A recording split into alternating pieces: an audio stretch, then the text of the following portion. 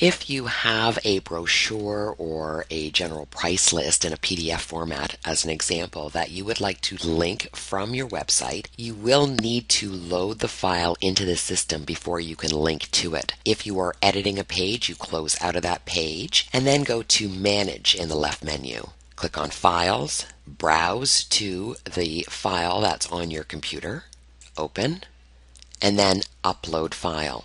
When you scroll through these files, you will see the file that you just uploaded. Now return to the page that you were editing. Click on Edit Content in the top right. Once the editor opens, click on Advanced.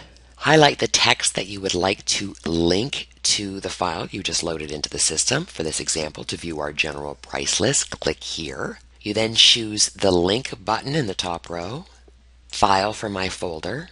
You scroll through to find the file that you need, click on OK, and now you've created a link to that file you loaded in. We also recommend that you modify this link so when somebody clicks on it, it opens up the file in a new window. Double click on the link, click on Target. Right now it's not set, so you click on the scroll down and New Window.